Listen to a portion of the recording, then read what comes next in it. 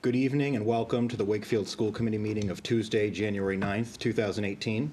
We'll call this meeting to order and begin with the Pledge of Allegiance. I pledge allegiance to the flag of the United States of America and to the republic for which it stands, one nation, under God, indivisible, with liberty and justice for all.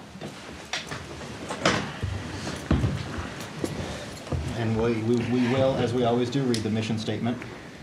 The vision of the Wakefield Public Schools is to graduate students who are confident, lifelong learners who are respectful and caring members of their community. Our mission is to prepare students for college, career, and community by providing rich and challenging curriculum, high-quality instruction, and educational experiences that meet their individual needs and interests. And with that, we enter our public comment period. Is there anyone from the public who wishes to speak tonight? Yes, please. All right, so I'll just offer my reminder. I just asked for your name and address for the record. Sure. Just that this is not a give and take and that no personnel issues can be raised. The school committee is here to listen. And we just ask that you try to limit your comments to 3 minutes if that's possible. Okay. I'm Susie Bayer. My address is 15 Aborn Avenue, and I have two fifth graders at the Galvin, 11-year-olds. Good evening, school committee members. I'm here tonight interested in the critical decisions that are ahead of this committee. Specifically, the search for the new superintendent and the need for MSBA funds to either rebuild or renovate the high school. My understanding is that this committee is wholly responsible for the hiring of the new superintendent and plays a critical role in driving the process for the high school project. I, along with others in the community, are anxious to hear the plans for both of these initiatives and would like to help in any way that makes sense. I understand that the superintendent search is the highest priority, but also recognize that these projects are interrelated. Since there's a process that must be followed for the high school project that typically includes both the principal and the superintendent, both of whom will be leaving in late June. And it's my understanding that there's an upcoming deadline in early April, which I admit may not be a correct assumption.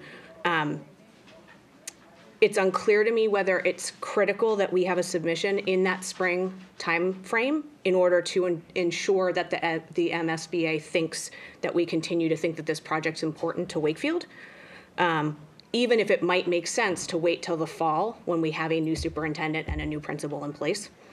It also is not clear to me whether Wakefield intends to continue to submit the existing proposal or for a rebuild, or whether there's an opportunity to consider a new plan that would be a renovation, which would cost less for the town and also for the MSBA to fund.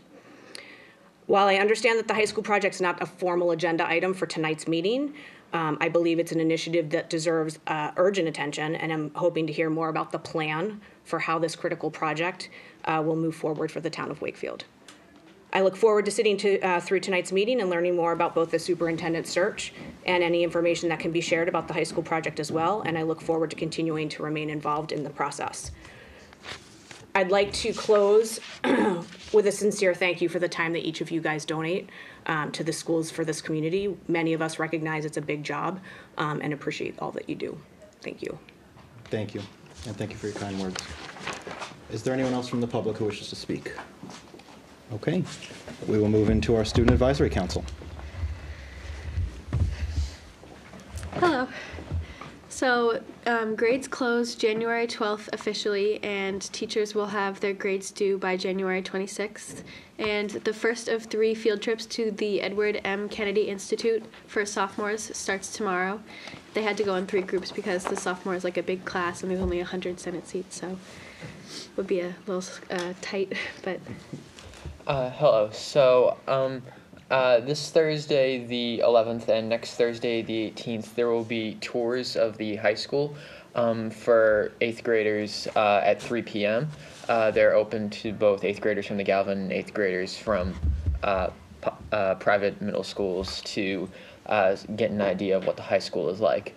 And in that vein, this Thursday, or next Thursday, the 18th, the Academic Advisory Council, a student-run organization at the high school, will be hosting the Academic Pride Night, in which students, and in certain cases, especially those where the class is new teachers, our host booths for every class available to freshmen and answer questions from both freshmen and their parents about those classes and what they might encounter and what their best options are. Learn Anywhere was used for the first time last Thursday and Friday on the snow days.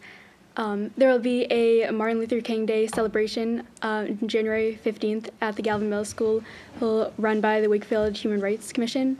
And a high school student will be honored, and we have a high school alumni, Sectra Okundaye, speaking in mid-years at the high school or next week from Tuesday to Friday.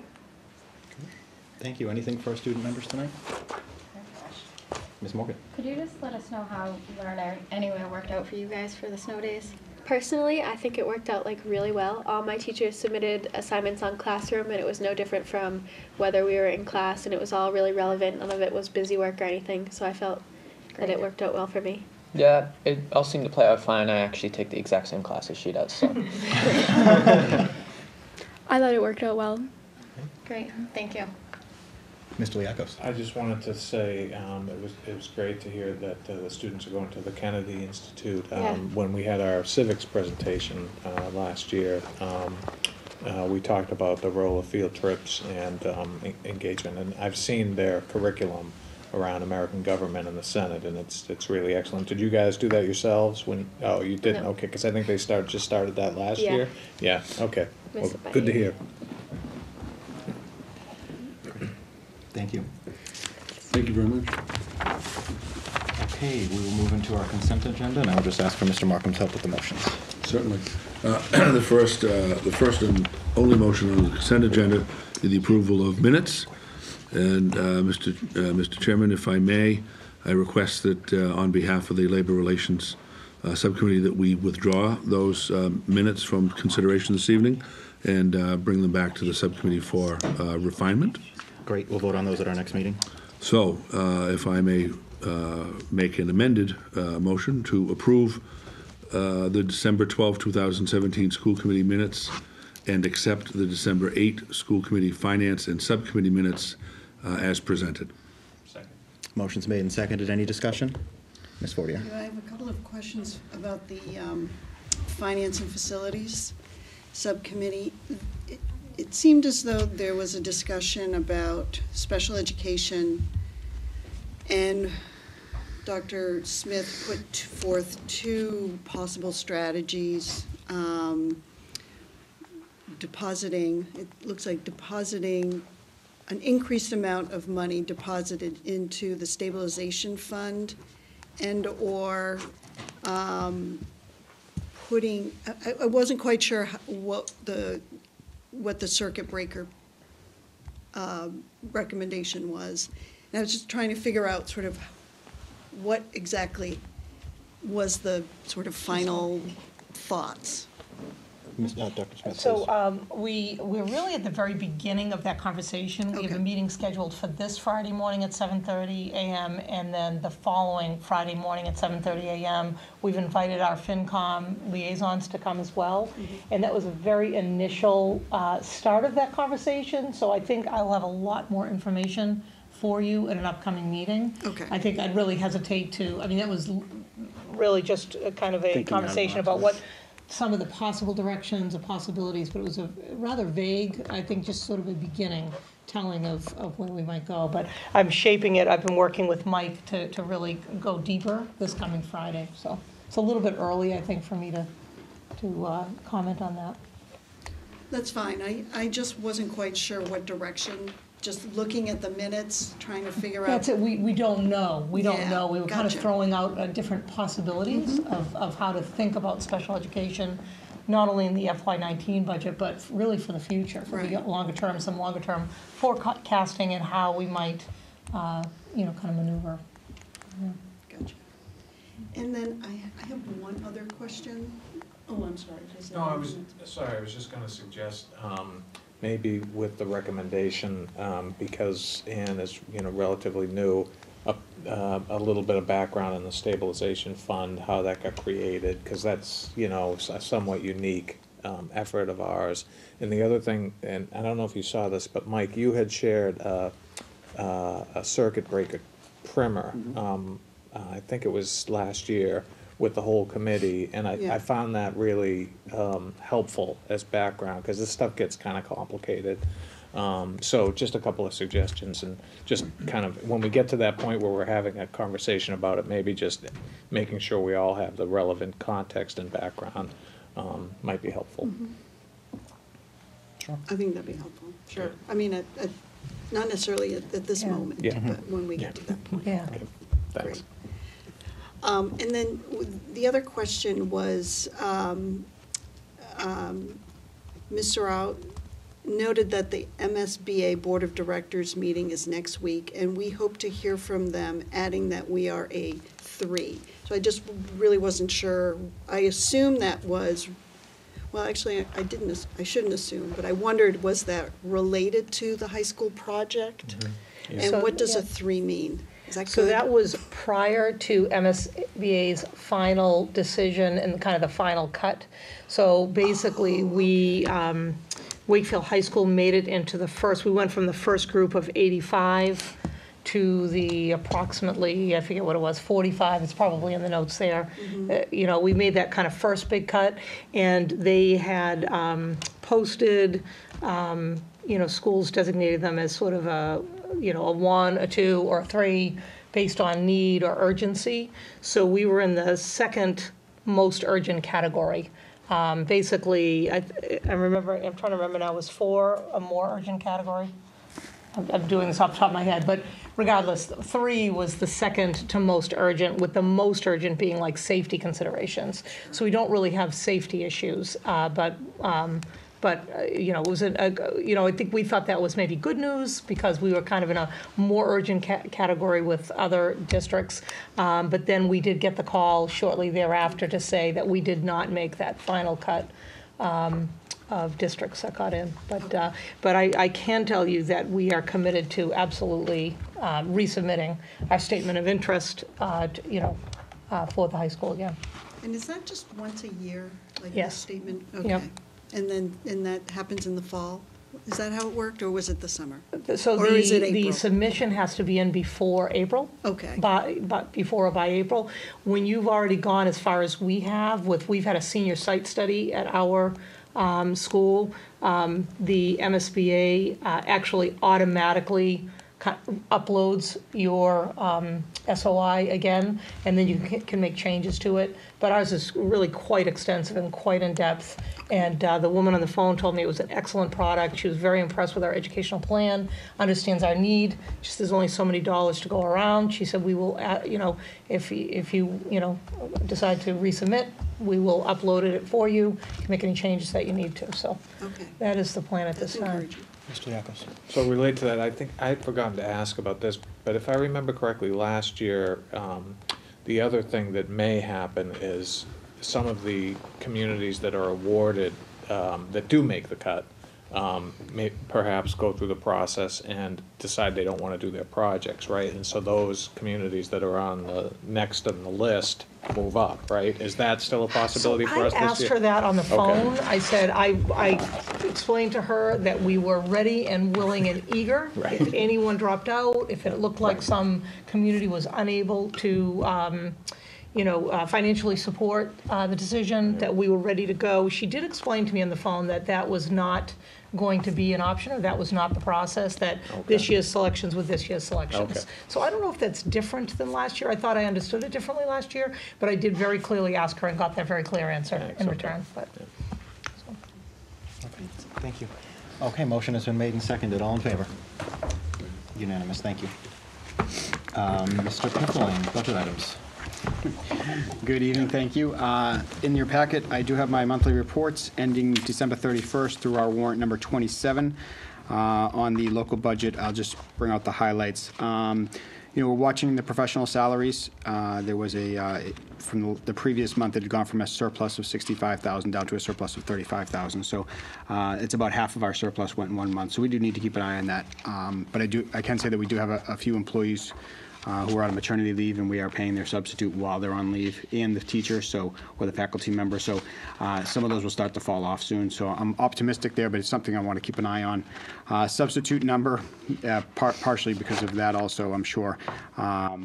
we cut that number, that surplus in half also. But this was the first month that we actually encumbered substitute salaries, so just be optimistic or just be aware of that. And then line 4 in the aids category, there was a deficit earlier of $227,000, and I had explained that we had not yet transferred the faculty members who were paid out of the 240 grant into the local budget, or out of the local budget. They were being paid out of the local budget until the grant was finalized. That did happen, so that's why that deficit shrunk dramatically down to about $14,000.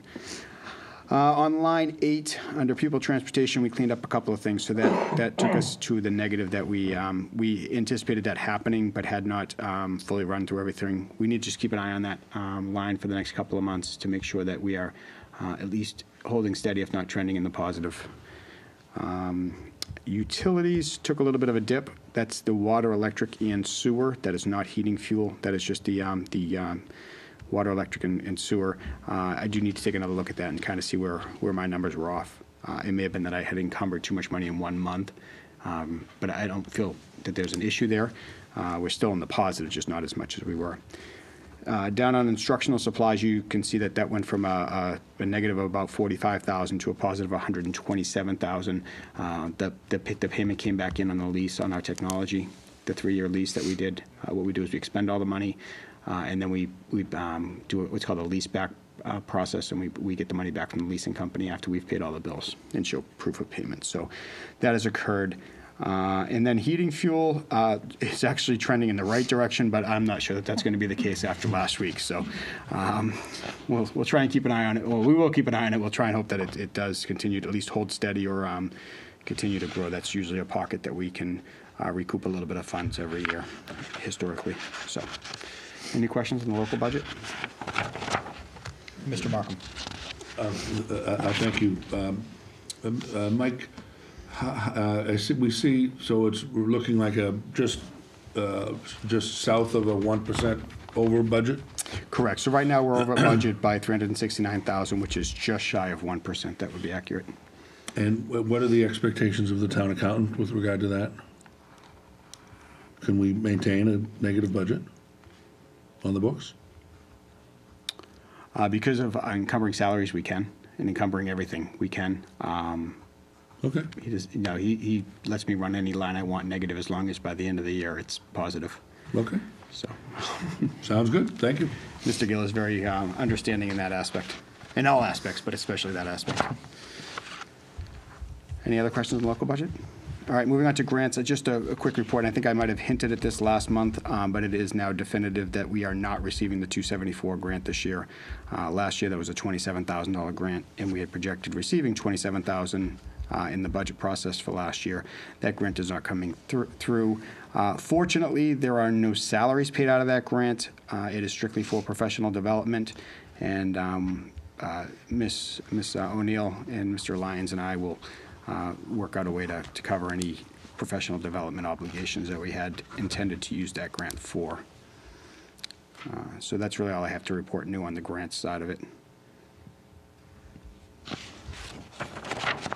And finally, in the revolving accounts, nothing substantial to report here. However, on the preschool tuition, you'll see that went severely negative, and that's because we had not encumbered salaries in the revolving accounts. And at the Doyle, we do have several teachers and paraprofessionals, ISPs, who are paid from the tuition revolving account. So that's gone negative. You could look at last year, we were negative $130,000 at this time, and this year we're $155,000 negative. So we are at that time of the year we have to step up our collections a little bit, and my staff is on top of that. So we should be fine for the end of the year. Even with the $25,000 difference from last year to this year, we did end last year with a $92,000 surplus. So I'm not concerned about ending the year positive, but I do want to certainly bring in the additional revenue that's owed on that account. So. And I would also add that with the added classroom that we added this year, we did that out of the revolving account. So that's another reason why we're probably a little bit more negative than we were in the past. I really have not much else to report on the revolving accounts, unless there's any questions. The next thing in your packet, you'll just find our 2018-2019 or fiscal year 19 budget schedule. We are already probably about a third or a little bit more down the list, fully engaged in the budget process for next year. Typically, this list is Finance Facility Subcommittee meetings, meetings with FinCom, meetings with the public forums, teacher forums, or staff forums. And then when you get down to the end, it's the town meeting, additional meetings with FinCom, Board of Selectmen. Very similar to what we've done in the past.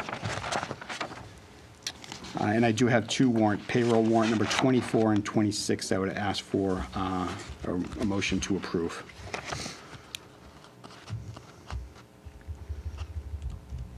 Okay, is there a motion to approve payroll warrants 24 and 26 as presented? I move the school committee approve payroll warrants 24 and 26 as presented. Motion's made and seconded. Discussion? All in favor? Thank you. And finally, we do have one gift this week. This is actually a gift that was accepted at our December meeting. This is from the Warrior Club. However, they had issued us a gift larger than they had intended. They had somehow miscounted the number of coaches, volunteer coaches that they were paying this year. So previously, the school committee had approved a gift in the amount of $14,000, and they have revised that gift to $11,400. I move the school committee accept with gratitude the donation of $11,400 from the Wakefield Warrior Club for the assistant coaches for the 2017 fall season. Second. Motion's been made and seconded. Any discussion? All in favor? Thank you. That would be all. Okay. Thank Is you. that good for you, Mr. Yes, Kissling? sir. Thank you very much. All right, so I think in accommodation of our guests tonight, we'll go a little bit out of order with the committee's indulgence, and I'll just ask if Dr. Smith would be willing to do her portion of the meeting now. Yes, I'm very pleased tonight to welcome up to join us today our school resource officers for a presentation. Officer Kelly Tobine, who is our Galvin Middle School resource officer, and Officer Jason Skillings, who is our Wakefield Memorial High School resource officer. These guys do great work. We're just so fortunate to have them with us on our team. And so I invited them just to tell us a little bit about what they do and to engage you in some conversation tonight. Sure. Thank you for having us. My name's Jason Skillings. I've been with Wakefield Police Department for almost 7 years now. This is Kelly Tobine. She's also the school resource officer at the Galvin Middle School. Is it 8 years? 8 or 9 years, yeah. Okay. So we've been doing the job for quite a bit of time, but we both put in for the position for school resource officer because police work is definitely, majority of the time it's reactionary work. So we're called upon and we have to react in the moment. So being a school resource officer allows us to kind of take a proactive approach, which is very nice. It's a way of kind of giving back to the community and building relationships with the students. I have some notes here. I promise in the essence of everyone's time I'll be brief, but I do have to read from this because I'm not great off the cuff. So in essence, it's the collaboration between the Wakefield Public Schools and the Wakefield Police Department to assist the school in creating a safe school environment and to promote positive interactions with law enforcement between students and law enforcement officers. We can achieve this by having the opportunity to interact with students on a daily basis. It also gives us the opportunity to get into the classroom setting, and we can educate the youth on topics such as crime prevention, criminal law, constitutional law, domestic violence, dating violence, drugs, alcohol, internet safety. Basically, the tools and the information necessary to help someone from becoming a victim or to even become a suspect. So in addition to our activities during our regular school day, Kelly and I have also had the opportunity to bring some of our community-based programs to the school. Kelly and I are both instructors in a program called RAD. It's basically stands for Rape, Aggression, Defense. It was started for women. Basically, it's a confidence-building training that empowers women of any age to escape when danger is presented. So when people think of defense, we're not teaching them how to fight. We're trying to teach them and empower them how to stop someone from harming them. So it could be a slew of things, such as being how to be more vigilant, aware of your surroundings, and different techniques you can use to prevent yourself from becoming a victim. And we also teach them techniques physically, how to stop someone and to prevent from becoming a victim of a crime. We've also became instructors for the Rad Kids program, and just this past winter break, we ran a class at the Galvin Middle School, which was a pretty good success. It's the same idea. We teach kids the self-defense techniques and empowers them how to stop someone from hurting them, and also teaches them that to know that it's not their fault and that they can tell someone, because that could be anyone. It could be someone they know. It could be, you know, it's not that stranger danger. It's recognizing good people versus bad people. And so it basically empowers the kids. It gives them a feeling of, you know, like I can do something. I can call 911 and what to say, what kind of information we would be looking for. So with that, the kids are more vigilant on knowing, like, okay, I need to give a description and not just, you know, someone was trying to grab me or someone was trying to hurt me. And basically how to speak up. And the other thing that Kelly has brought me in to work with her on is the Youth Mental Health First Aid, which is an 8-hour course that helps to identify some of the risk factors useful in identifying mental illness in youth. It's a 10-part series that she's brought to the faculty, and it covers, you know, addressing numerous subjects such as anxiety, PTSD, ADHD, eating disorders, kind of recognizing, you know, teachers know their students, they know their kids, and even adults. We, you know, in the community, we teach parents, you know, this is the time to kind of, maybe there's an underlying issue that we need to address, whether it's someone's, you know, self-medicating with marijuana or alcohol. That could be an underlying issue there, and so it helps address that. Do you want to talk a little bit more on that? Sure. With the Rad Women's, just to be really quick, we brought it into the high school. We thought it was really important for two things. We run two different types of programs for the high school. We try and get the sports teams to do a team empowering event. We try and get them before their season. We did it with the girls hockey team, and it was good. They did it as a group before their season, and they went into their season with a lot of power and confidence. We also run another group that we've done before, where we target the senior and juniors and their mothers. So when they go off to college, moms know what their kids know, and their kids know what their moms know. Puts everyone's anxiety a little bit more at ease. A lot of times, people might not have been, I know hockey, obviously girls are in physical, you know, a game, but sometimes you've never been in a fight and you don't know what you're capable of. So this gives them that opportunity. We don't have the picture in the slide, but as I dress up as an aggressor and I have this big, I call it the Big Hero 6 outfit. It's like a big padded suit and I'm covered head to toe. And I play the role of an aggressor. And all the things that we taught them throughout the week, they have to use on their own. So there's no one there to tell you, let's practice these moves or whatever. They use their own, and then we play the video, and they look at it, and they're like, wow, I can't believe I actually did that. I didn't think I could.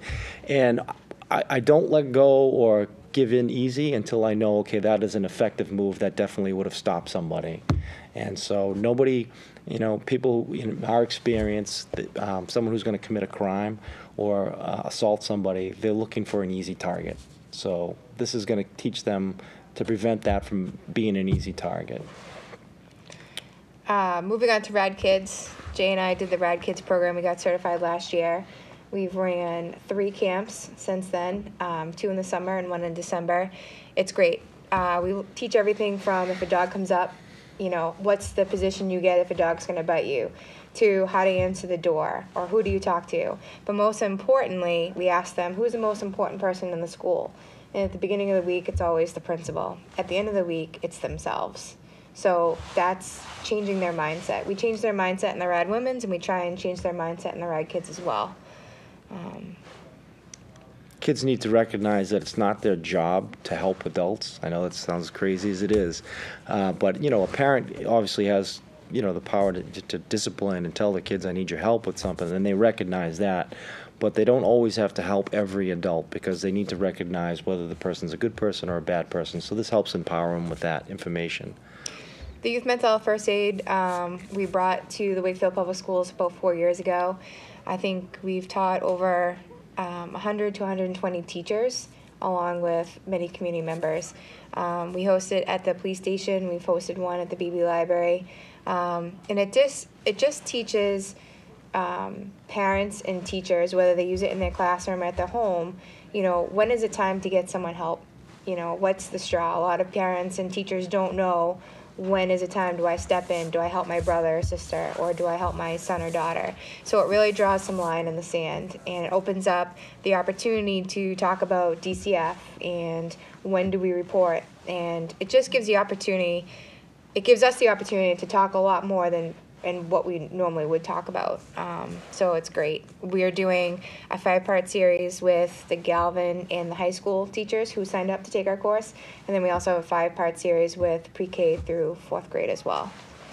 Kelly and I are critical incident trained, so CIT officers, and there's I'd say about 12 of us total in the department. Eventually the whole department will be. And basically it's getting training on the different types of mental illnesses and how to de-escalate someone in crisis. I find that those techniques work in every aspect of life and dealing with the regular public. So it's been great learning these things and being able to teach other people the different techniques, because once you can go 0 to 100, and once you reach 100, it's hard to come back down again.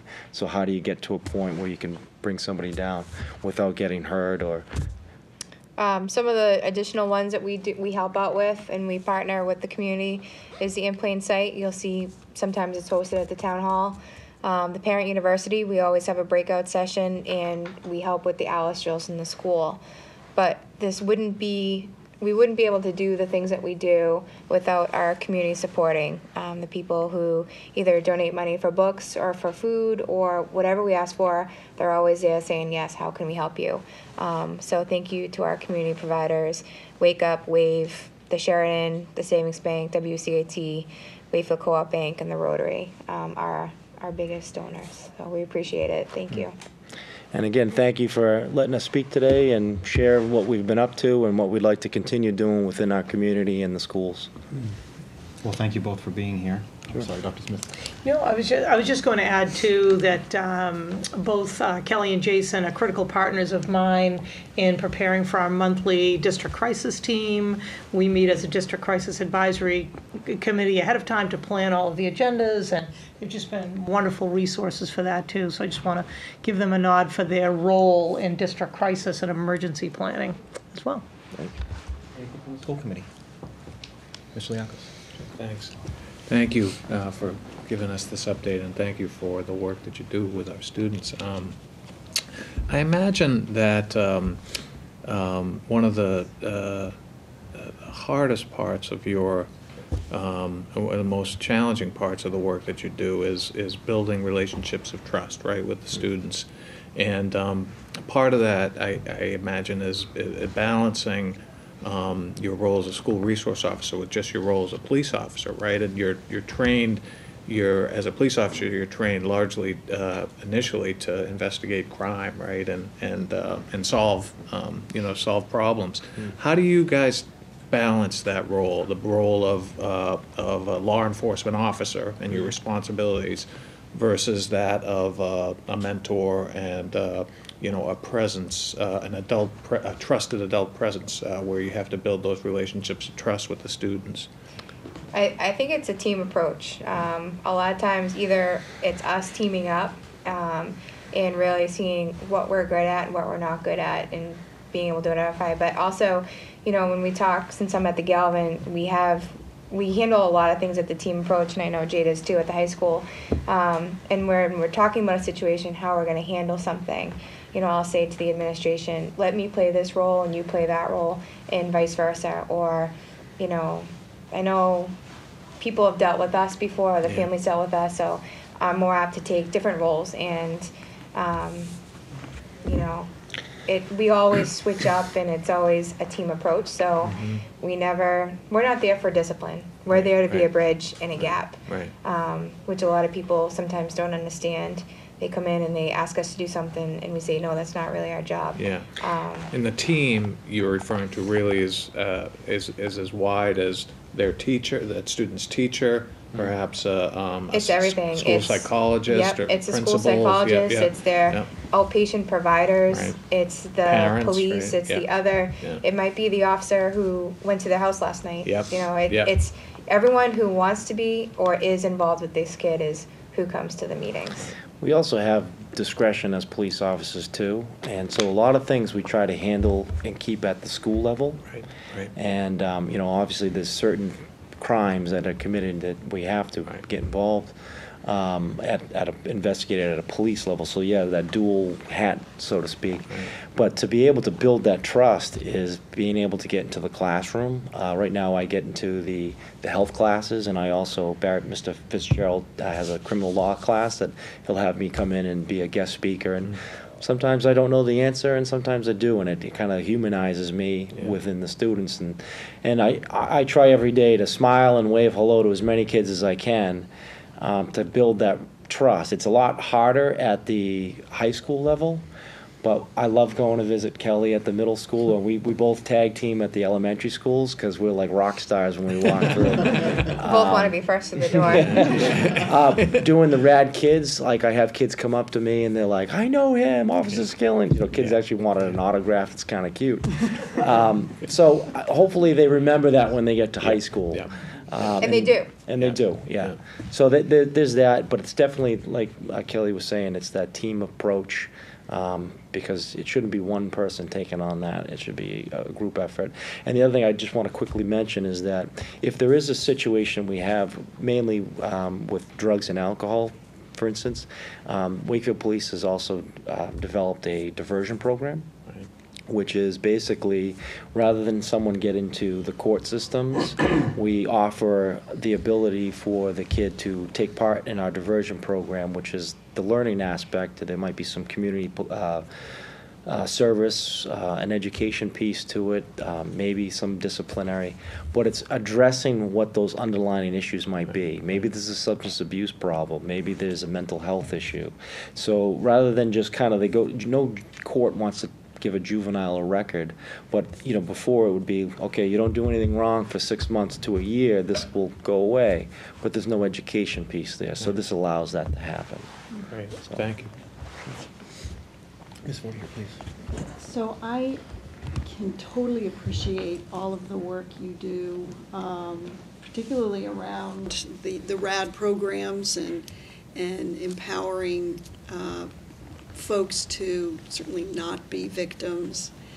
I'm wondering if there are any programs that you know of that could be used to empower people who wouldn't ordinarily be thought of as victims to not be perpetrators, for example. You know, I was thinking when you said you were talking to a sports team, and, you know, it was the girls' hockey team, thinking about their involvement with RAD, and my mind went, I wonder if there are programs with, say, you know, working with the boys' sports teams, because they're already a team, they have each other's back, to just learn how to support each other in being, you know, making good decisions, not being bystanders, you know, not making inappropriate jokes, or, you know, so sort of promoting kind of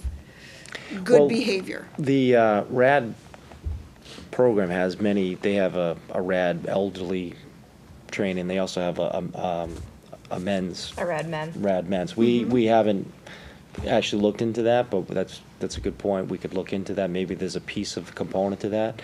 But Kelly and I both are on Wake Up, and within that coalition, we try to address some of those issues and try to bring different ideas of how we can, you know, bring some, you know, the bystander training, or not be, you know, speak up and not just let someone abuse another, or that kind of, or the bullying aspect. So we're definitely open to ideas and suggestions and how to bring that forward. And if someone knows of a program, we'd be more than happy to listen to it and help them out.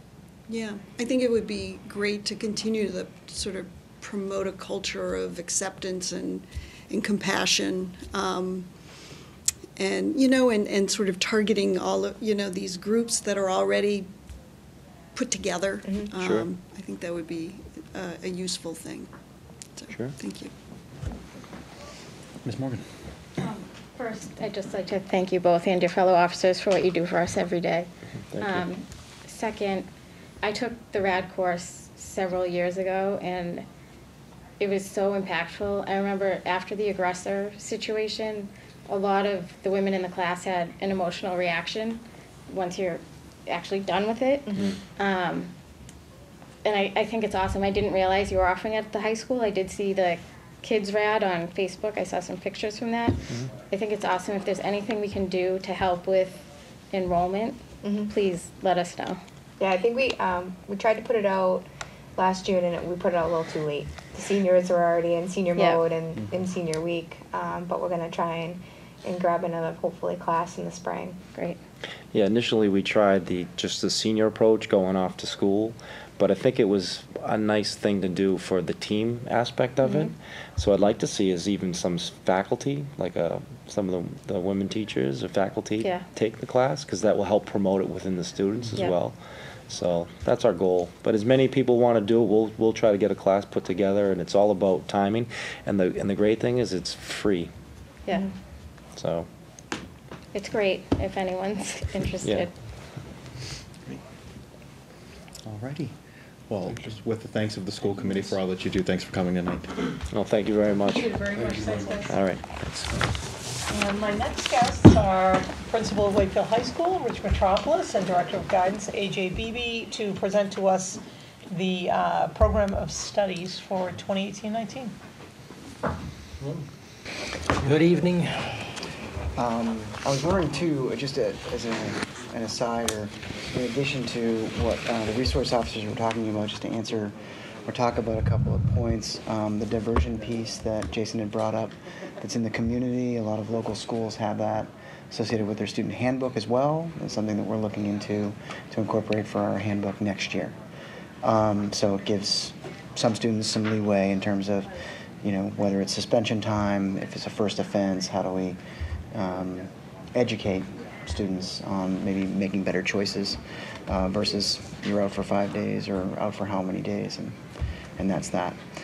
The other piece too, Ms. Fortier, is the MVP program. You talked about kind of empowering student leaders. We do have a program in place, and it's supported by a grant, which Mr. Kent had applied for a couple of years ago. So we have a bunch of students who have been trained through that. It's called Mentors in Violence Prevention. It's a program that we run. And the student group is in the process of generating programming that will make its way into our building on a regular basis.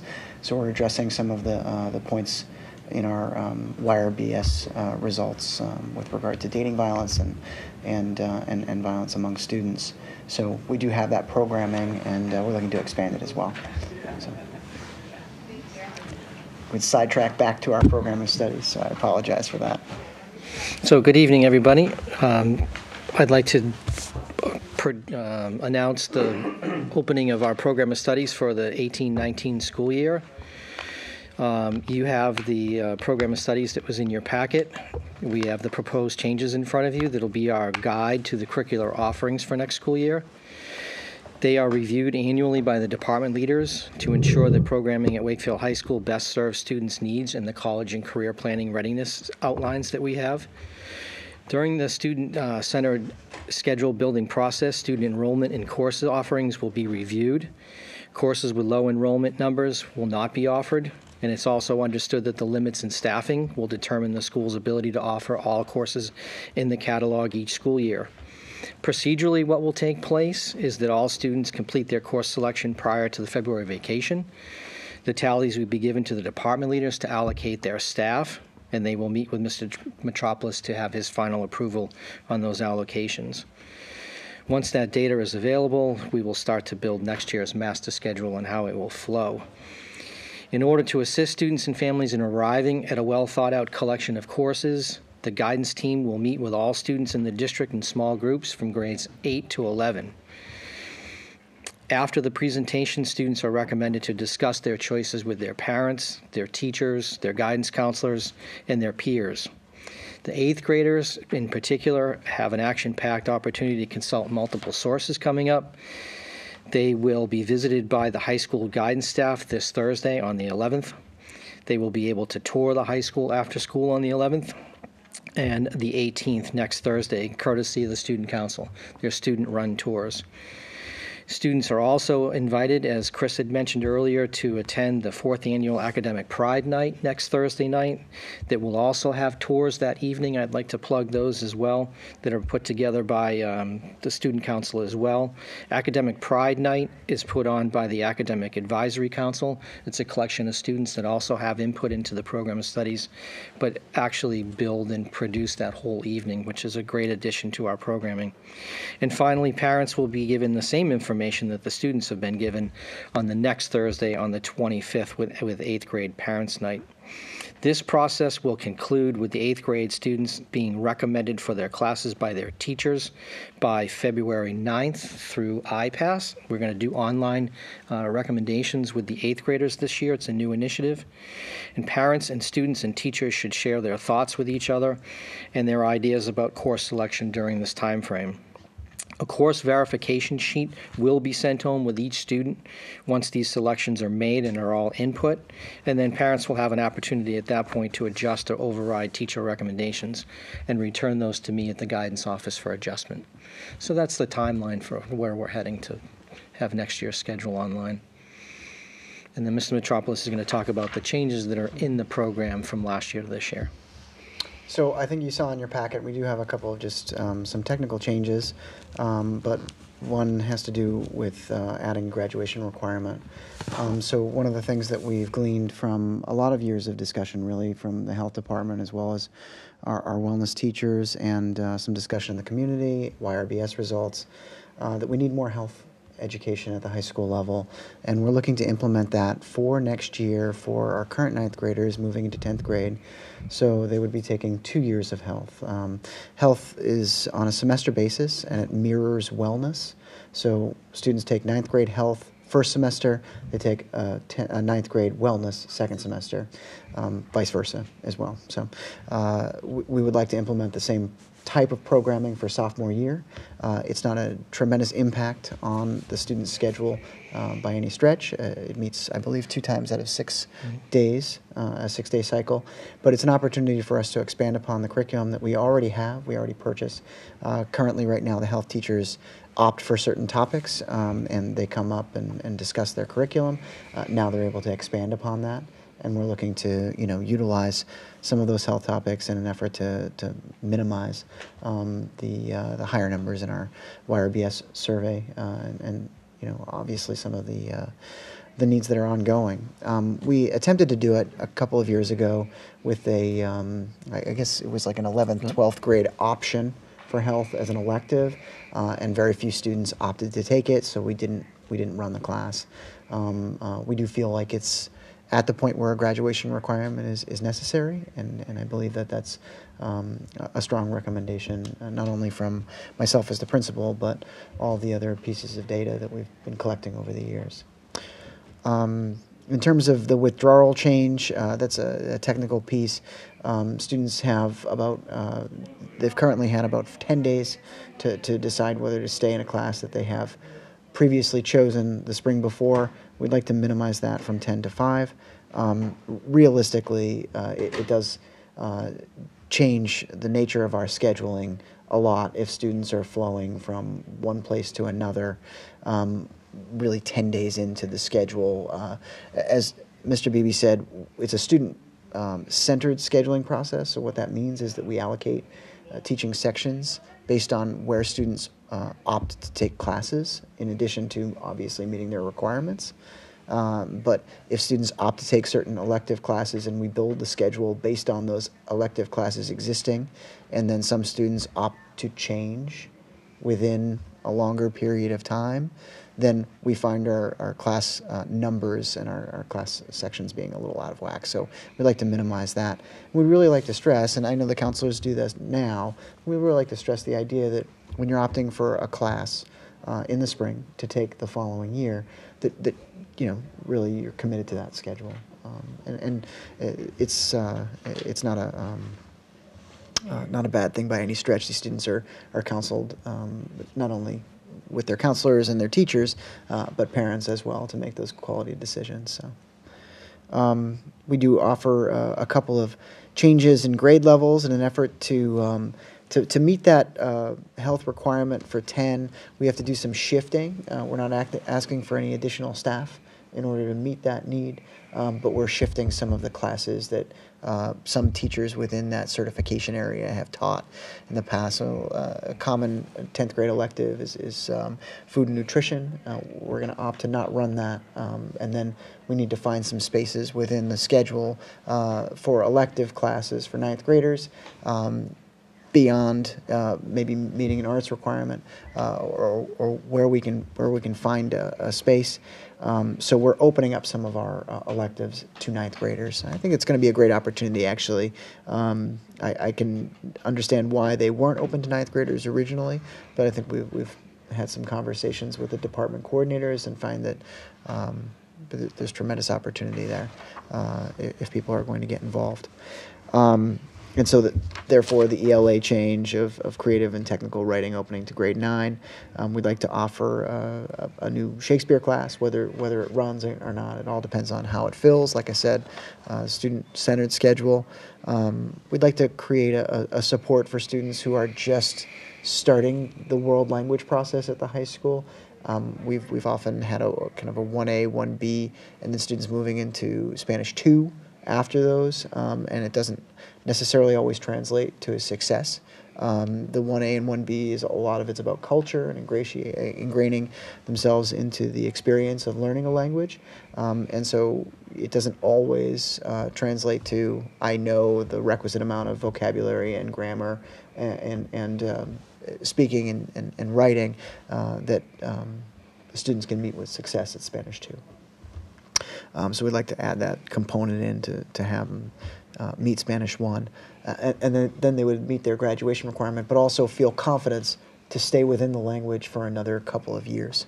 In terms of mathematics and business and the science, technology, and engineering and social studies areas, we used to have a business department, and we've dissolved that. We dissolved it towards the end of last year, and those classes haven't dissolved. They still run and they still exist within our programming, but we've moved them to fit within departments that also make sense. So, for example, math has taken on a lot of business-based classes.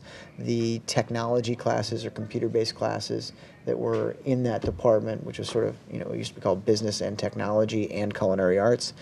We've again spaced it out so it makes a little bit more sense. So that technology piece moving in with the sciences, and then in terms of some of the advanced placement classes that we've run, economics, human geography, we're actually looking to expand upon with another one called AP Seminar and AP Research.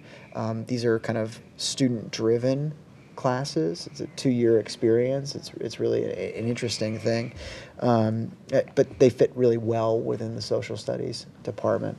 And you'll see we've expanded opportunities for 9th graders in the Holocaust class, as well as a potential cultural studies class. I will say, and just to put in a plug, we've been recognized by the College Board again as what's it called? AP Honor Roll. AP Honor. Sorry, but it's about expanding opportunities for students to take AP classes without having a dip in our scores or our achievement level. I mean, and granted, achievement level is achievement level, right? But we like expanding opportunities for kids. And then what the College Board likes is that our achievement level hasn't dropped. So we're really proud of that. just a couple of other kind of technical changes throughout the rest, name changes, etc. But I think overall, not a huge amount of changes to our programming, but I think, again, suiting the needs of today's learners and what the data suggests for needs among our students. And the school committee. I just have one question for Mr. Beebe. Did you say that the 8th graders were going to register or select courses online? The 8th grade teachers are going to do recommendations online. The recommendations are going to be online? Yes. Do you think we'll ever get to a place where this could be done, the selection Yes. could be done online? Correct. Students selecting them Right. online? There's 3 prongs to the program, the teacher input and the student and the parent piece of it. We're just exploring now the teacher input of it. It's, I guess, as difficult or as simple as it is. It's easy to do at the middle school level because they're the only ones that are doing input would be the 8th grade team because nobody else builds the way we do in an elective fashion. The middle school, it's pretty much all input. Inputting data, but there's no selection per se to it. So what we're actually doing now is piloting how does it look, how do the teachers do it, how do we get that information back to students and parents to be able to evaluate what's been input. And that's why I mentioned in my part of the presentation is people should be having those discussions now so that what's input is agreed upon per se with the teacher, the student, and the parent. And it's very smoothly done. As you know, we do it in a paper form right now at the high school level, at the middle school, which is a lot of data entry. A lot of paper gets passed back and forth, and it's just not time efficient when the program can do it. So we're going to go through it and take the kinks out of it with the 8th grade, get it right, bring the parents and the kids on board into that process probably next year, and then as we see how that rolls out, train all the teachers at the high school, and the kids will already know how to have done it because they did it in 8th grade as they scale up here. But that definitely is the goal. So that's why we decided to do it kind of in a pilot with one group that's all inclusive. Gotcha. Well, that's exciting. Yeah, it As a is. It's parent, very I exciting, think and I'm it sure will it's be- going to have its kinks to it, but I pretty much strategize those pieces of it. Yeah. I can see it happening, and if we have to do a little bit more legwork and go visit the kids at the middle school, we can do that. Mr. Tetrault and I work very well together in this process through the 8th grade. I don't see any problems with it, and I'll put in a plug for the whole thing. I think it was one of the ideas that I had going forward to be able to do this. We had a few bumps in the road over the summer with certain people going to elementary schools. They kind of left me with my hands tied a little bit to investigate this. So Wendy Phillips has really been the spearhead of kind of driving this at the middle school and working with the 8th grade teachers to get them on board. The impetus for it, again, I'll even put in another plug, is the 8th grade teachers have really been looking forward to having this ability. So this isn't anything that we're driving at them. They've been asking for it, and we're kind of delivering. So it's really kind of a team effort to pull this together as a district, not school, high school, middle school. So it is. It's very exciting, but I do see, certain pieces of it being a little difficult logistically. But the verification sheets going home will give people the opportunity to see what they don't see kind of electronically. Because they don't have the means right now to teach people how to find everything and respond to things electronically. We've come a long way with the iParent piece and people having access, but I'm not sure it's a place just yet to have all this kind of technical information out there that's so critical for people to see. I'd rather run off a few pieces of paper and send them home to people. And make sure people are having these conversations that they're not having over the paper, having it in person as well. Gotcha. Good. Thanks. Thanks, Rob. Thank you for the update and all the information you provided to us tonight. So I was wondering if you both might elaborate a little bit more on the rationale behind the health and wellness changes and help us also understand those concepts. I was even reading, the categories: health, life skills, and culinary arts, and the wellness category. These things are evolving, right? And as it relates to traditional physical education too, and of course, I was thinking, I imagine some of my colleagues were too, is the emphasis on this in part is, and tell me if I'm wrong, yeah, in part, you know, a concern for, you know, the generations of kids coming up, and many of them so comfortable with technology, and such, in some ways, the technology becoming so, in many ways, addictive, and making sure that we as a school system emphasize the role of, you know, physical health and wellness, but then also, you know, some of the things we heard about with the Youth Risk Behavior Survey, and how we as a school system can encourage, you know, good practices, good behaviors, and healthy, you know, lifestyle. So all of that, maybe if you guys could talk about that in that context, that'd be great. Sure. So, I mean, I think one of the things that we always struggle with is when we have a class on the books that we've had on for many, many years, like food and nutrition, we've tried to evolve that curriculum a little bit to talk about, in general, health and wellness, right? It's taught by a certified wellness teacher, and the person is also dual certified in health and wellness. But it's an elective. And so, you know, one of the things that we've also encountered is that through that elective process, and, you know, we've evolved, I think maybe, I don't know if it's under 10 years ago, but moving to a wellness component where every year a student has to take wellness, gym, phys ed. But we also want to expand and connect the health classes to that. And so we were able to do that with our freshman year health and wellness kind of tandem semester classes. But it's not a lot. It's not a lot of time on learning those particular topics. And we do invest in a robust curriculum, one that does talk about health with regard to internet safety, screens, and obviously just maybe a lack of movement, right? So that it's really important that we are able to get at all the topics, and moving on to a sophomore health with a wellness component, so having this bridge and connecting them. I mean, is it possible that in years to come we're able to build, whether it's either one class essentially called health and wellness, or that as we get in the higher grades, those wellness classes are a lot more kind of elective based, and it's not like, okay, I'm going to a phys ed class in the gym where we might play volleyball, or we might decide to run the track for a little bit of time. It's, you know, is there a weightlifting class, or yoga, what's right. that? Yeah, sure, or yoga, or you know, some type of meditation class.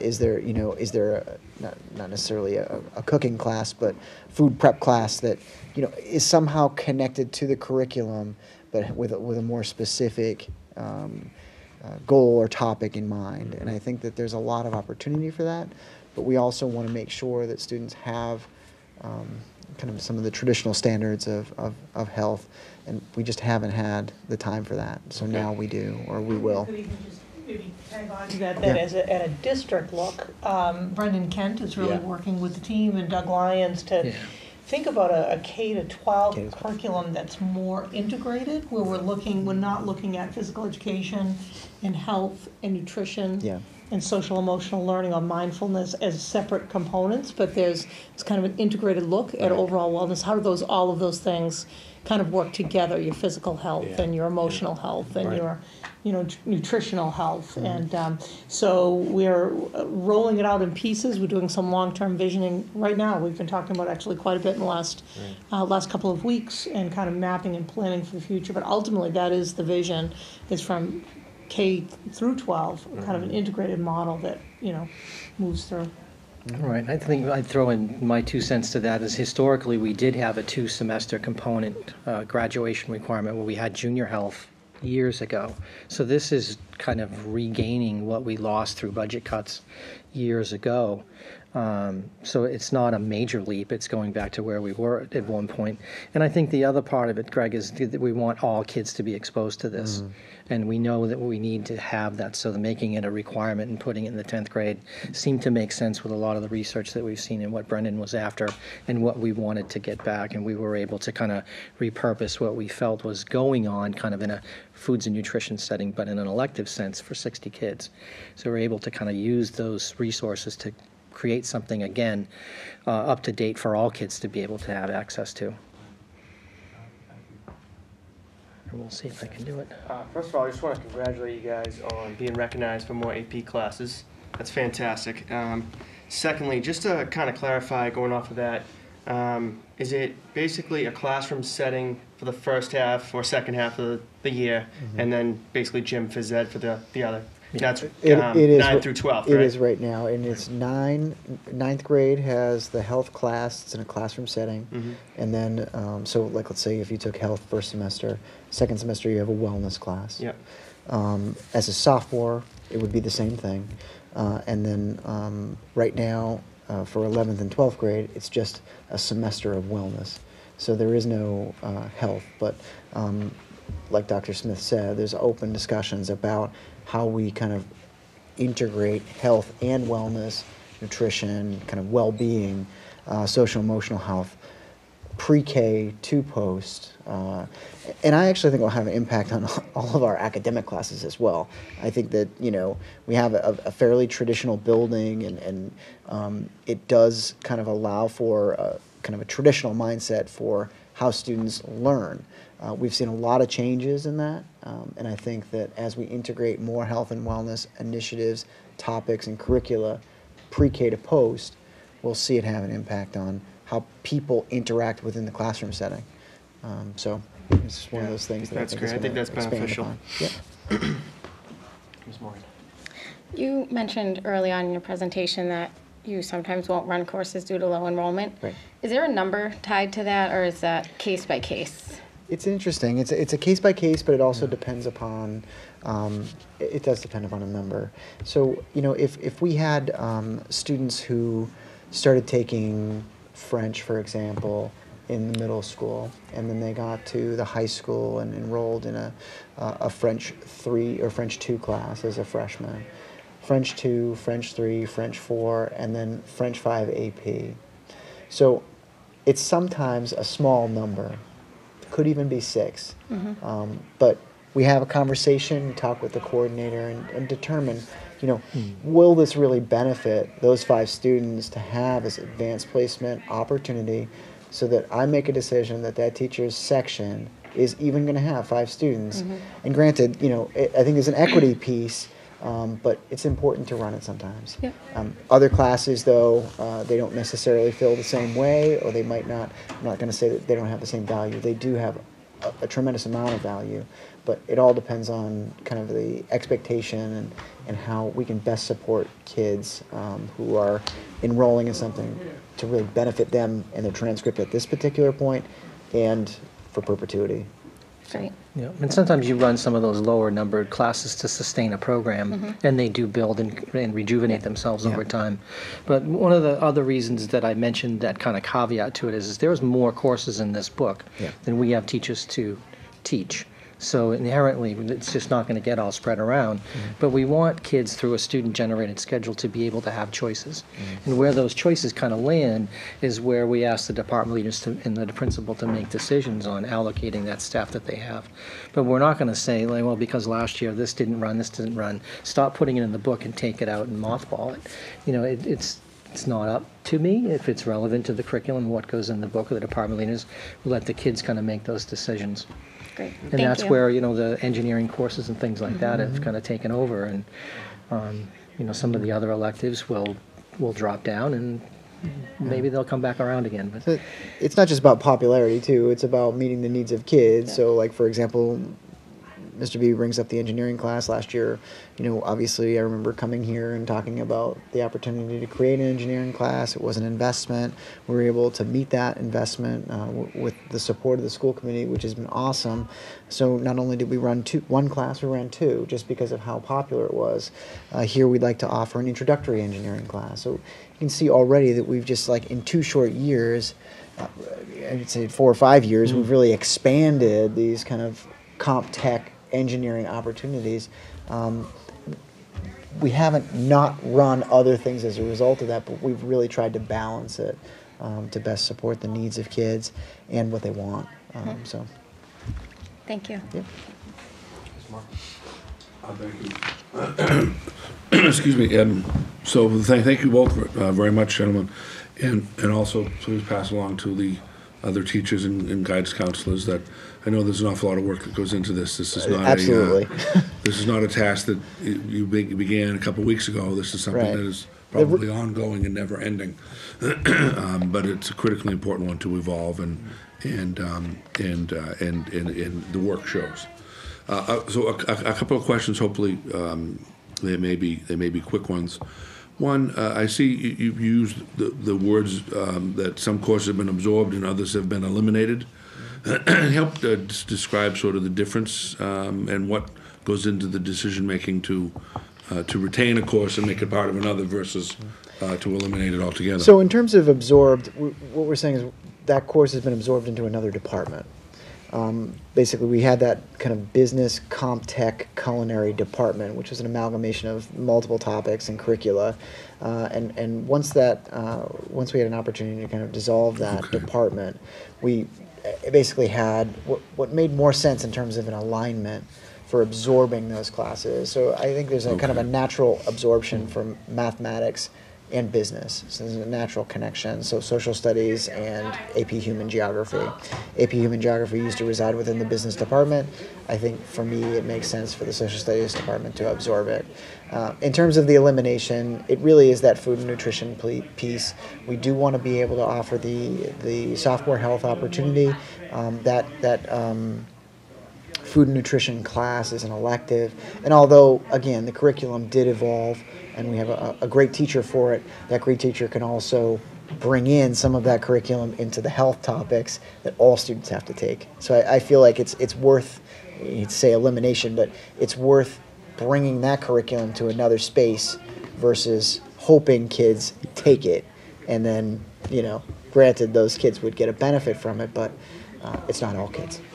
Okay. Well, that actually helps inform my second question, which may be moot, but I'm going to ask it anyways. Some of the reorganization, the creation of a new department, sort of a STEM department. It's not calling it that, right? Science, technology, engineering department. Yep. Bringing math and business together. So, are we a net loss or gain in the number of departments, if you will? Or is a reorganization sort of? I think we've definitely moved one department, split it into 3 different areas. So, yeah, we've been able to reduce one department, but we haven't reduced any faculty members. We've just reduced a department coordinator position. Right. Okay. But the science, technology, engineering department is new altogether. Well, it's in name. Obviously, it's. The science department is the core, and they've taken in the teachers that teach technology, and we've expanded opportunities within the science department in the engineering field to the point where we actually believe that it's very important to name it. Mm-hmm. I think that's probably one of the things that maybe takes us beyond our kind of traditional scope of being a high school. We really, we started this conversation many years ago about how do we support STEAM learning at the high school level, and we even talked about reorganizations when we explored what our high school could look like, in terms of our statement of interest, and in terms of some of the kind of NEAS reporting that we do. Those are the directions that we're moving in, and this is an initial step for that process. Yeah, because I was very pleased to read in this document the sort of the realignment of the departments, and to call it that. Yep. It makes it very clear, transparent, and just having that alignment, I'm sure, is going to make for some more focused conversations and practice among the popularity of certain classes as well on the increase. Good. Yeah. Thank you very much. Absolutely. Well, thank you, gentlemen. I'll just ask for a motion to accept the WMHS Program of Studies as presented. So moved. Second. Motion's made and seconded. Anything else? All in favor? Thank you, everyone. Thank you, gentlemen. Thank you. Thank you both so much. And then I had 2 quick points on my other piece of my agenda. One is, in recent days, you've seen some communications coming out from me in regard to leadership changes. And in your packet are timelines. I'm very appreciative to Principal Metropolis and Principal Calora for knowing how important it is to advertise and start to interview at this time of year to provide us with their announcements, and so very appreciative of that. So in your packet, I just wanted to outline for you what the search process will look like and what the timelines look like. I crafted emails to parents and community and staff just this afternoon. I was just finishing them before labor. Just put the final touches. They're ready to go. I will send those out tomorrow to let parents and staff know how they can participate in the process. And so that should all be out tomorrow. And then the other announcement was I appointed T.J. Liberty as the principal of the Dahlberg School, which was warmly received, to say the least, by the Dahlberg community. They're very, very happy. He's really doing an outstanding job as a principal of that school, and so that was kind of some exciting news to share. So that's that piece. Did anyone have any questions on that before I move on? Mr. Thanks, Rob. So, Kim, just a question about the principal appointments. Given that these retirements, resignations are concurrent with yours, right? And that essentially you will be choosing, ultimately it will be your choice, right? For two key leadership positions that will continue in the beginning, your successor's tenure, right? Have you thought about offering, and I don't know if you've had experience with this in other realms, short-term contracts to assure that, because the other way to look at this would be to wait to fill these positions with the new, your successor, the new superintendent, right? But obviously that, I imagine you don't want to do that because you want to fill these positions right and make sure that there's continuity at the start of the school year.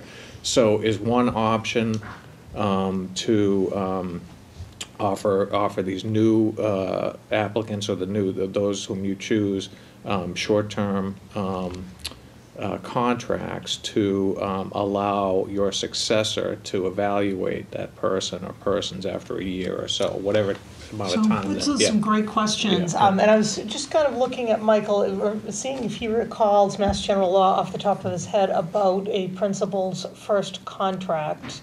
I want to say that MGL. It's up to 3 years, so you can award in a shorter contract.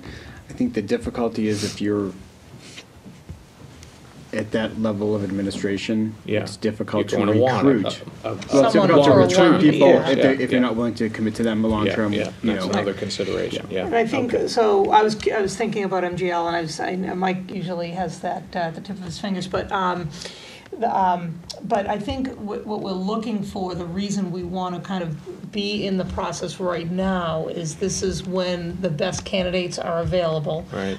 We want to be competitive, Right. and I would agree with Mike that to be competitive, to offer a shorter term contract would probably not make us nearly as competitive as other districts that will be offering, the typical first contract is a 3-year contract. Right. So we want to make sure that we are hiring at the optimum time. We'll have participation from a lot of voices in the community.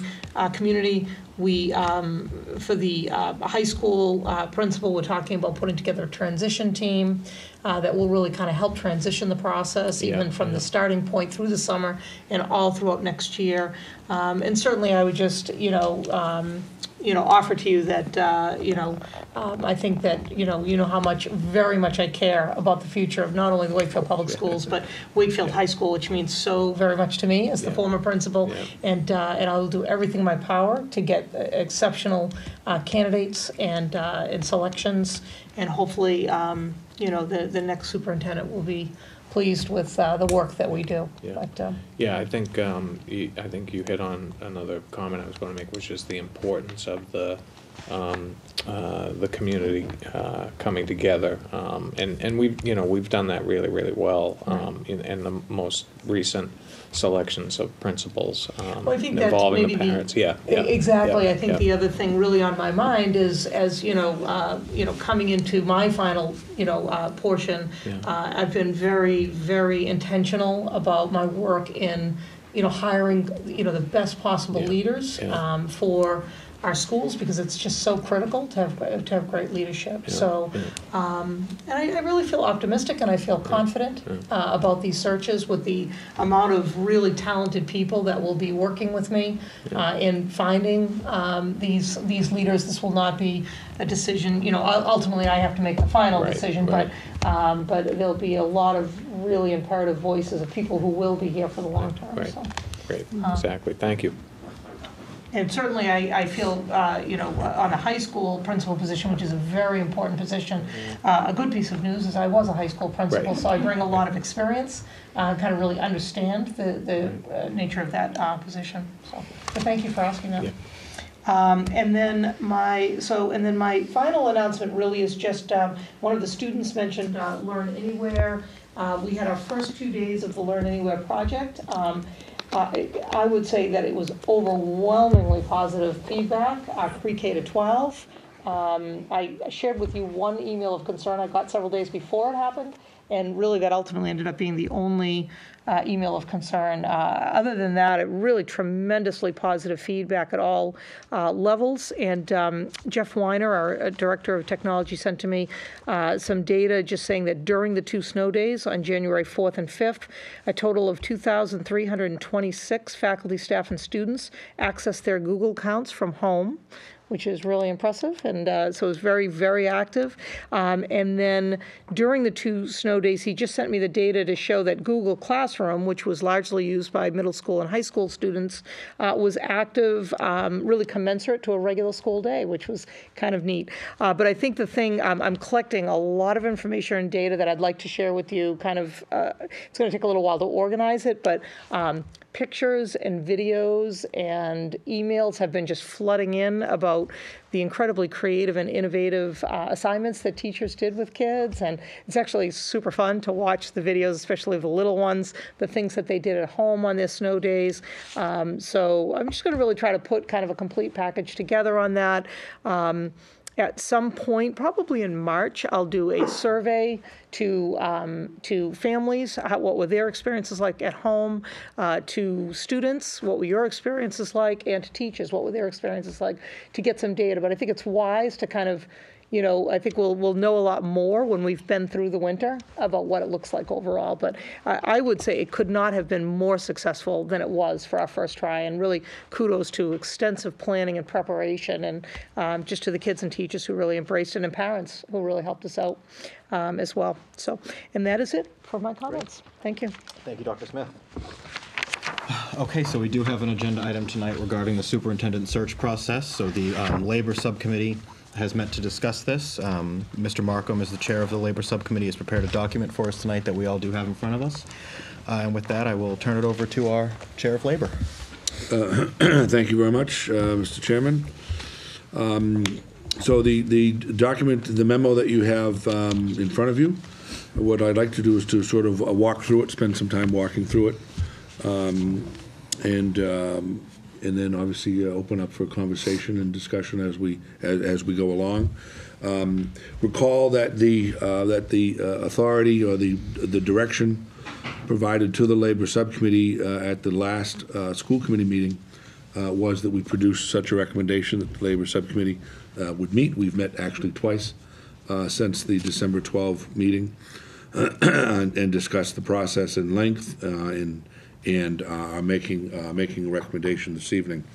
The first thing that we want to do is to appreciate what some of the options, what different processes look like.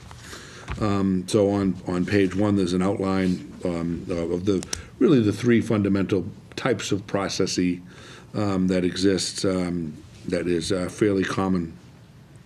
One of those options is to employ a professional consultant who does a formal sort of nationwide search, if you will, and they are charged with running quite an extensive process, and ultimately, of course, in each of these options, by the way, the full school committee is the final determining body in any of the final actions. But nonetheless, option 1 is to employ a professional consultant to lead a very extensive process.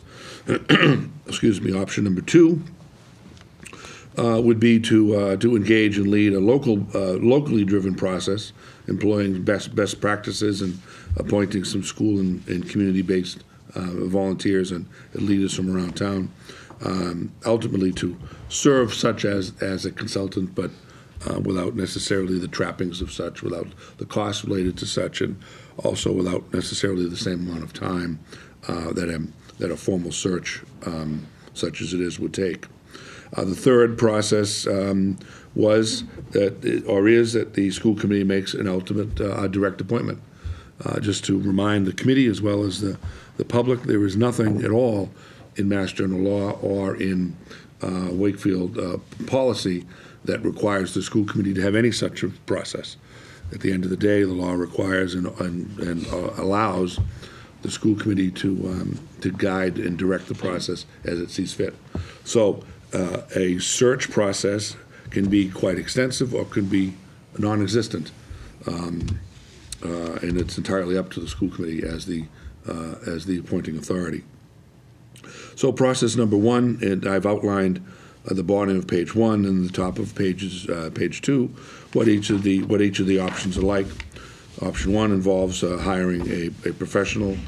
We had done so. The Wakefield School Committee had done so at the time of when Superintendent Joan Landers was departing. We hadn't hired a superintendent in a number of years prior to Ms. Landers, so the school committee at that time opted to bring in a consultant and to take a fair amount of time to be much more cautious and to go through a very extensive community-based process. That usually leads to, in other communities, and we did it at that time, the hiring of an interim superintendent. That can sometimes take 6 to 8 to 10 months or more, and that's a process. There's also a amount of budget dollars that are affected. I put in this document, it's usually somewhere upwards of around $20,000 to lead a consultant-driven process. I think we had a very positive, very good consultant-driven process at the time. We had an interim appointment of Dr. Gary Murphy for a year, and then the consultant that we hired, New England-based New England School Development Council, their recommendations through that process, and ultimately were that brought us to a vote to hire Dr. Stephen Drake. Option number 2, which is the one that involves community and community school-based volunteers. It does not engage in a consultant. It can be done a lot quicker in terms of a couple of months as opposed to a year, and it's certainly something that would involve a community-based screening committee that would serve almost as a consultant and provide recommendations back to the full committee for the full committee's discussion, deliberation, and ultimately action. Option number 3 involves the exclusive and direct responsibility of the school committee to really just make an outright appointment. We had done so in this regard in June of 2005 when Dr. Zreich provided his resignation. He gave us about a month's notice. We were very fortunate at that time, one, to within about 24 months had gone through a very extensive community-based process. So lots of the data that we had collected from families, from communities, from teachers, from stakeholders, lots of that information was still crisp, was still real, still alive. And I would even argue, and I think we discussed at the subcommittee, I would even argue that lots of that information is still alive and well today. In fact, the work that Dr. Zreich and Dr. Smith have done, both when they were a team and now Dr. Smith and Mr. Lyons have done as their team, that information that we gathered from that extensive process is what has formed quite a bit of the basis for missions and purposes and actions that are well in place now. So with that in hand, back in June of 2005, we were also in an incredibly good position to have a ready, capable, and fully vetted assistant superintendent in Dr. Smith in place. So at that time, the school committee just made an outright appointment. So we're kind of somewhere in the middle. Here we are at, 3 years later. So the recommendation, beginning on page 2, there are 6 parts to the recommendation from the subcommittee. Beginning on page 2, the recommendation number 1 is that we sort of use a bit of a hybrid, that we don't think that we need to take a year. We don't think we need an interim superintendent. We don't think we need to invest $20,000 or more in an outside consultant to tell us lots of things that we feel that we know pretty well, and lots of them, as well as how much along we are in many ways. So the recommendation under bullet number 1 is that the school committee opt for option number 2, so-called, and that we employ this volunteer services of a screening committee, and we engage the screening committee in about 3 months' worth of effort. One of the recommendations further on down will be a timeline. You'll see that in a moment. So recommendation number 2 has to do with the definition of what a finalist and semifinalist are. This actually happens to be rooted in some open meeting law and expectations around those terms. That ultimately any recommendation that comes to the full body must, meaning the full school committee, must be done in open session. It is very typical in the screening committee process or a consultant process that be allowed to be done in an executive session. And I think that is probably well needed in this case. That hopefully we're going to get a vibrant set of candidates, some of whom may, understandably at the time, not wish to share with their present employer that they're looking around, and they have every right to do so. They have every right to be, vetted and go through a sort of semi-finalist process in some level of confidentiality.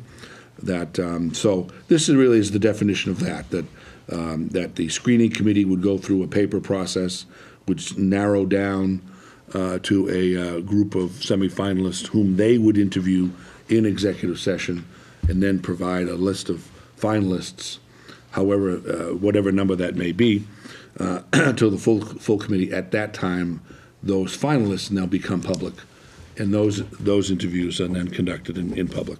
Does that make sense? Okay. Number 3, it has to do with a job description. Attached here, we do not have a fully vetted subcommittee job description yet. We've attached here to this document the job description that presently exists, so to speak, in the file. It is fairly short.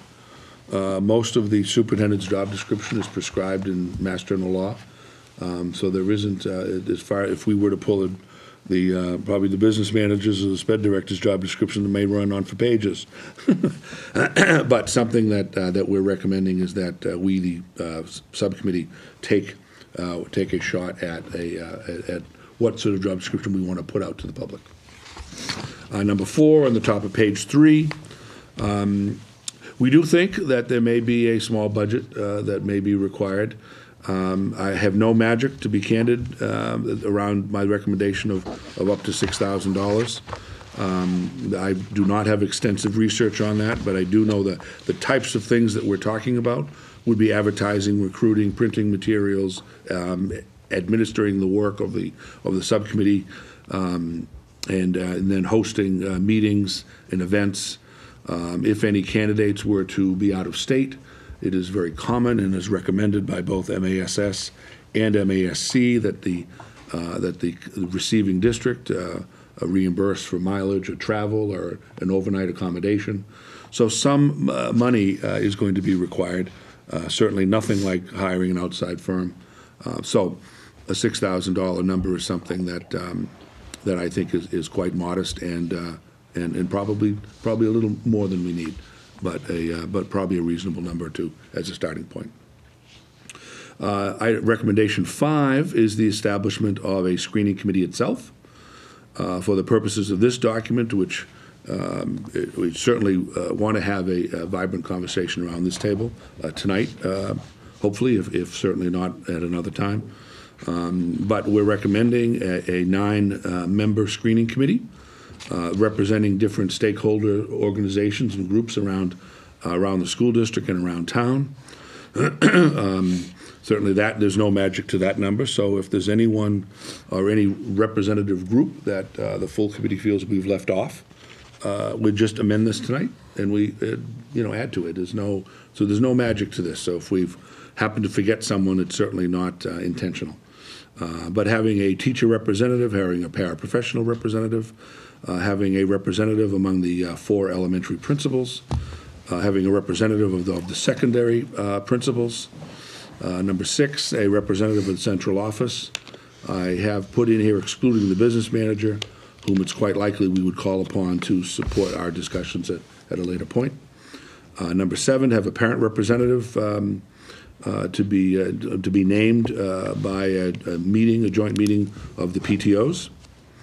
Number 8, have a community at large member selected from effectively a blind drawing by people who would submit their names, and we'd literally draw them from a hat or draw them from a basket of some kind here at a meeting. Number 9 is a representative of town government to be selected by the town administrator. That may or may not be the town administrator himself.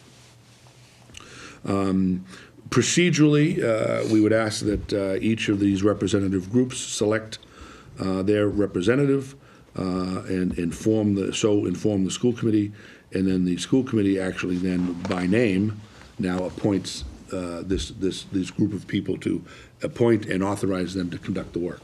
That's actually something that is critically important, at least for the process, procedures, minutes, that this group is being so delegated to represent us in this task that these individuals should be so named. Item number 6 is a timeline that effectively starts this evening and runs through April 17. April 17 is when we're suggesting that would be the final night that we would conduct a vote on the employment agreement. Looking just very quickly going through here, a couple of dates we would post the job on January 24. We would have February 1 as the deadline for the representative groups to submit their names to the full school committee for who shall sit on the screening committee. February 6, we're recommending that we, the school committee, hold a special meeting, which is not a regular meeting night, but hold a special meeting to appoint the screening committee members and go through that process. February 23, we would ask that the screening committee representing us hold at least one parent and community forum to allow members of the public, members of the school community, and members at large to attend and speak and have an open and appropriate conversation and make recommendations or express concerns. Number 7, between February 23 and March 16, the school committee would meet. Oh, also February 23 would be the deadline for applicants, meaning anyone that seeks to apply for this position, the deadline for doing so would be February 23. Then between February 23 and March 16th, the screening committee would do its work.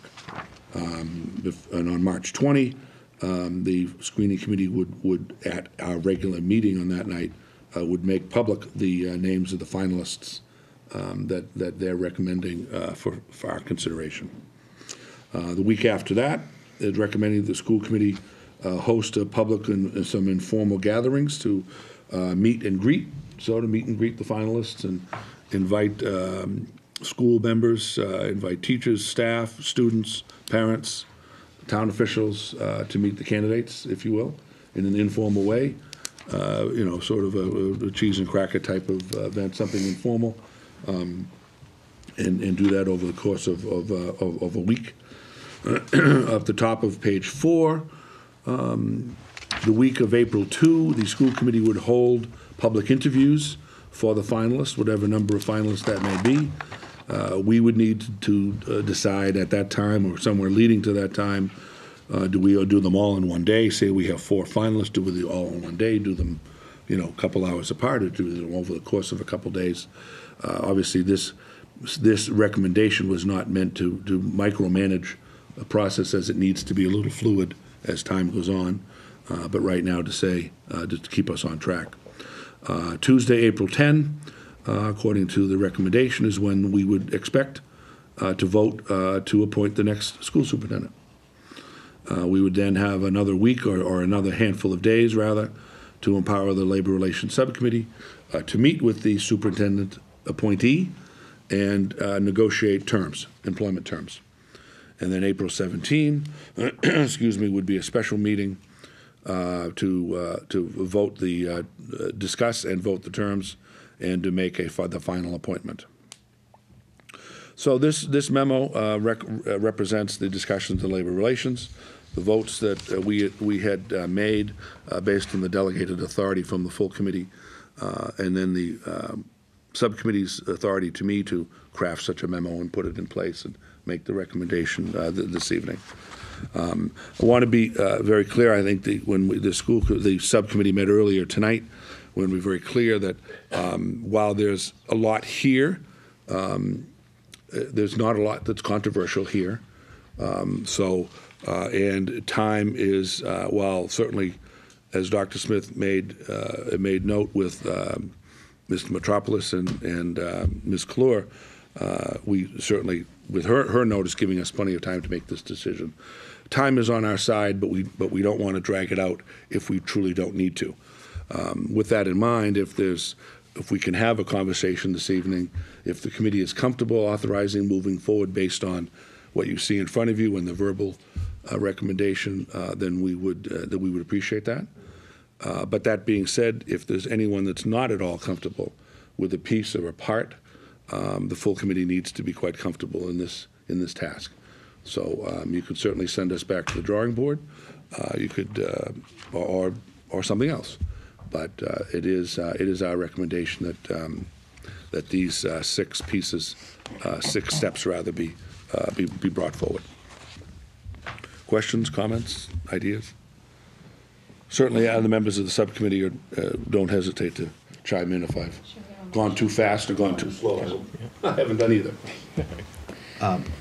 So I would just want to offer my thanks to Mr. Markham for drafting this document. I think it makes lucidly clear a firm approach. I fully support it as a school committee member and as a member of the Labor Relations Subcommittee.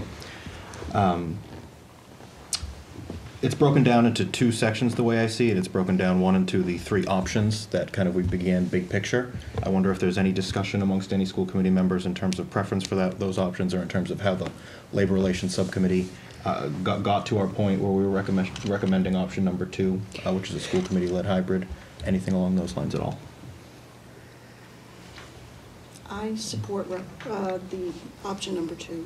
I think it makes full sense. I obviously read through the minutes from the previous labor.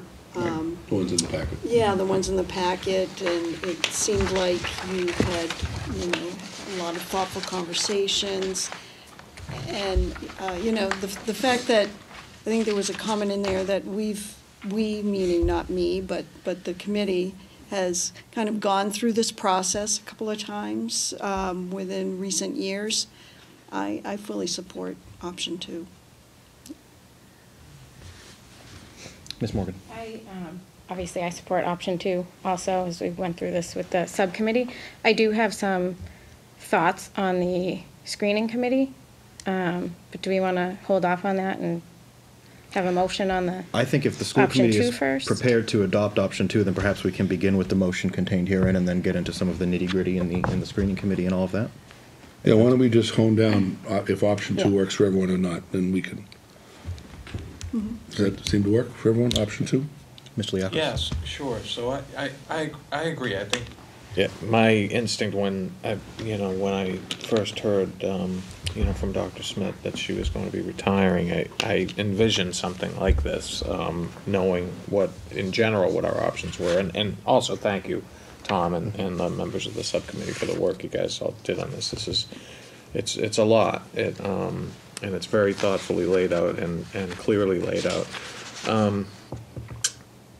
So yes, I do too. I guess there's so much here. And knowing how important this decision is, the final decision for our new superintendent, but also the decision on creating the right process for it. Part of me wants to sink into this a little bit more, and take a little bit more time. And then the only other concern I had is that we don't have Chris Callan here tonight. Has anyone had a chance to talk to him about this? Because in other words, I think it would be important to have all of us fully supportive of the process going forward. That just thinking out loud, that would be important too. If we laid this on the table as an alternative, if we laid it on the table tonight, and then came together 2 weeks from tonight, and with the final a commitment to approve the process and make any final changes, in hopes that we'd all be here, including Chris. Maybe that's something to consider. Sure.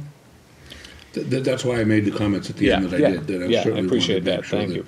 that everyone feels comfortable in understanding of what we're laying out. Yeah, and there seems to be some, you did a terrific job of the chronology between now and the 17th of April, and I had one question on that too. But there seems to be some 2 weeks wouldn't. We just would have 2 weeks would not. Right. We not just shoot us have down. to crim it up a little bit. And my other concern was making sure. I can't remember, when is the town election? The last Tuesday of April. Of April, okay, which is so it's the week after same, that. yeah, okay, so there's no discontinuity between this school committee and the next school committee, right? So that was the only other. To be completely Yeah. transparent to the full committee as well as to the public, it is our embedded recommendation, not necessarily written, but embedded recommendation that this school committee, as it presently is constituted, conduct the process and conclude the process. Yeah, no, I totally agree that that's appropriate, yeah, yeah, thank you. So can I just ask Sure, a please. clarifying question? Yeah. So, Greg, were you saying that you want to lay on the table the entire proposal, or just, we agree on option 2, but now what you'd like to do is sort of think more about the process? Yeah, I mean, I would say that personally, I like option 2, but I would like a little bit more time just to dig into what is, lengthy and detailed set of recommendations. And so, I'm just kind of forecasting where I would go, but yes, it would be to lay the whole thing on the table this week, and commit ourselves to a vote in 2 weeks on it. And again, in part, I think also giving Chris a chance to dig into it too. I don't know why he wasn't here tonight, but we all miss meetings occasionally.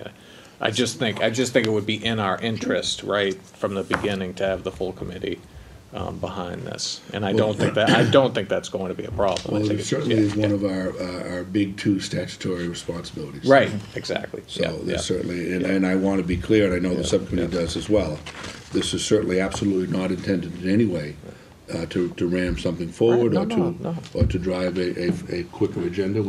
We took a couple weeks or a month or so and came up with the recommendation before you. But I also don't think that waiting 2 weeks is going to really even disrupt the timeline. Okay.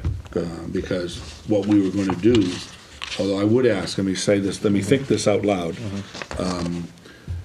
What was inherent in part of this recommendation is that the subcommittee would meet between now and the next meeting and draft a vacancy announcement and a posting. Right. So I would ask that authority be given us, so that can be presented at the 23rd. So we don't lose that time. So we don't, because then, if we lose another 2 weeks, then we've lost a month. Right.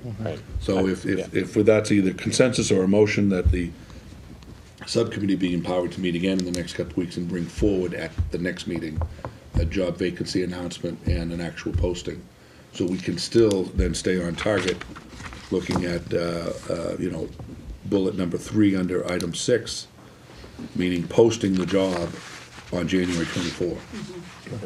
We won't lose that time if that's reasonable to. Right, through the chair, I'm totally. My thinking is comfortable with that would be a yeah. worthy compromise, and I Yeah, think that yeah. it would allow us, the Labor Subcommittee, the time to go ahead and do that. So I would ask if there's a motion to empower the Labor Subcommittee to develop a vacancy announcement and a job posting for presentation and consideration at the meeting of the school committee on January 23rd. Okay, so moved. Second. Okay, motion's made and seconded. Any discussion on that particular bit? Okay, all in favor? Great, so that is on the agenda for the Labor Subcommittee. And then we can certainly return to the point of if there's consensus among the committee that we'd like to digest this document a bit beforehand. I agree with Mr. Markham. I think that process doesn't impact the timeline whatsoever, especially given our previous vote empowering the Labor Subcommittee. So if there are any thoughts on that, I don't necessarily know that we need to lay anything on the table. The members could just digest the. No, we could pretty much. I mean, our charge was to bring forward a recommendation this evening. We've done so. Right, and the motion will be the same from 2 weeks from now. Right. Yeah, yeah. The one thing that, sort of taking off Kate's comment on what you were about to hop into, I think if I may, if we could be prepared, the most fluid part of this, or the most engaging, I suppose, part of this would be the representation around the table of the screening committee. Right, right. I mean, I think that's probably more interesting and more engaging and more informative, both to and from the public, than, what are we gonna, where are we gonna advertise or something? Yeah. On what newspapers or what websites. So let's just make sure, if we could, to have the school committee be fully prepared to, in addition to, or in including all recommendations, but make sure that we are able to empower representative groups.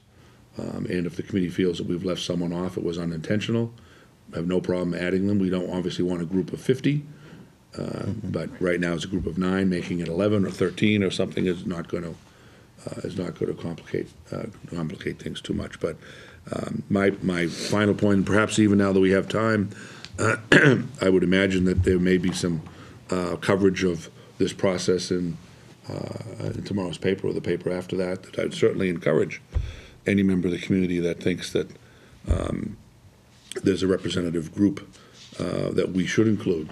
Certainly we should welcome that. Send Mr. Tier or myself an email, and that's something we'll also bring forward. But we want to make sure that we get this taken care of at the next meeting so we can proceed. Excellent. Okay. Thanks for, again, thanks for your hard work and for considering my point of view. And I think, Certainly. I think in the end, we'll be better for it, so. Great. All right. Anything else from the school committee, from the chair of labor on this point? Okay. And with that, we will go to our subcommittee reports. Mr. Callanan is not with us tonight, but I believe their last meeting was canceled due to the snow. Is that right? Right, and we rescheduled it for this Friday at 7:30 a.m. Okay. And then we had a previously scheduled one for the following Friday, so 2 consecutive Friday mornings coming up. Okay, labor and personnel. Mr. Markham, anything else? No, I believe I've waxed on enough this evening. Policy and planning, Ms. Fortier. We haven't met. Okay. All right, future dates and agenda items. Our next meeting will be on the 23rd of this month. School committee comments. Mr. Massey. Ms. Morgan. I'll sit. Mr. Liakos. Ms. Fortier. I just want to remind the members and the committee about the Martin Luther King celebration on January 15th. I believe it's at 10 o'clock at the Galvin Auditorium. It's a very nice event, and so I encourage folks to join. I forgot. Sure. Something. If I remember correctly, your Dr. Smith's State of the Schools address is this Thursday evening, too. Correct. So that's just a reminder. I'll send out another Yeah. public reminder, Yeah, but thank you. yeah, okay, Yes. thanks. Mr. Markham. I'm all set. Thank you, sir. Great, as am I. So with that, is there a motion to adjourn? I make a motion to adjourn the school committee meeting of January 9, 2018. Motion's made and seconded. All in favor? Thank you, everyone.